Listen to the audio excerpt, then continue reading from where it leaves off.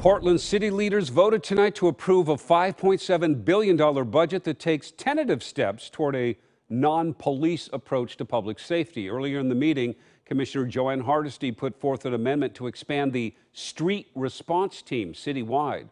Right now, it's a pilot program focused in the greater Lents area that assists those facing homelessness or in a mental health crisis. Now, Hardesty's amendment failed, so instead, the program will continue its pilot program only in the Lents neighborhood. Commissioners talked about why they picked a slower approach. I really think we can build this. I also think that it's so important that we build on a really strong foundation.